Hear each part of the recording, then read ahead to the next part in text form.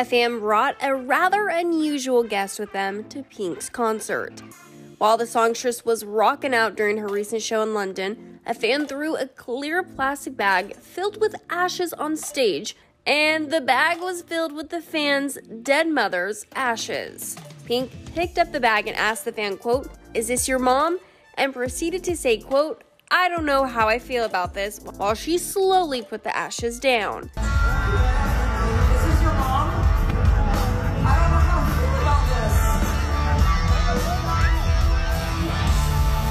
Pink kicked off her summer carnival tour earlier this month, and she has truly been pulling out all the stops, including some high-flying moves.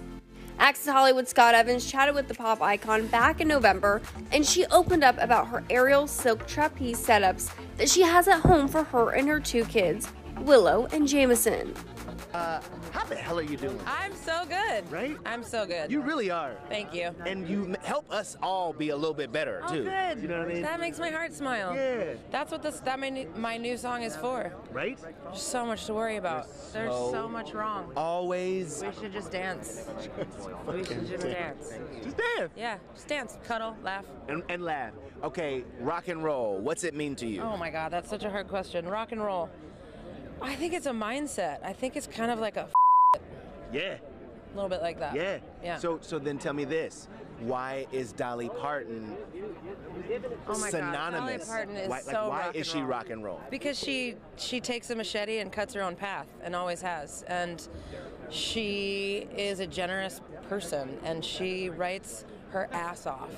And she didn't want to be anybody's sidekick, so she just made her own way. Right. And she's been doing it for a very, very, very long time. You know she's doing a rock and roll album. Yeah, because she's an overachiever. She was like, well, I guess if I'm gonna be in the Hall of Fame, I guess I gotta do a hardcore rock album. She wrote "I Will Always Love You" and Jolene in the very same night, alone, because she's a show-off. I'm serious. It's not. It's rude. It's rude. Slow down.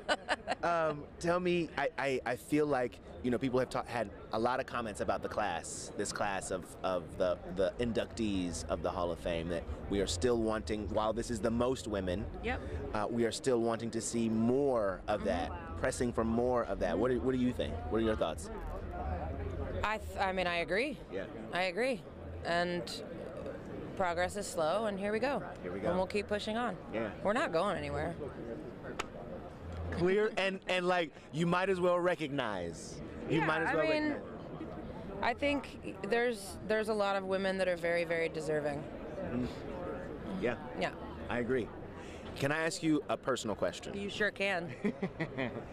Do you have a Cirque du Soleil situation I at do. the house? Is I there do. one, like, it's set up in the living room so that at any moment you can just jump in the ribbons? I have one in the playroom for the kids, and playroom's such a dumb word, but I do. And I have mine are outside, actually over concrete, which is, in hindsight, not the smartest place to be. But I have many silk rigs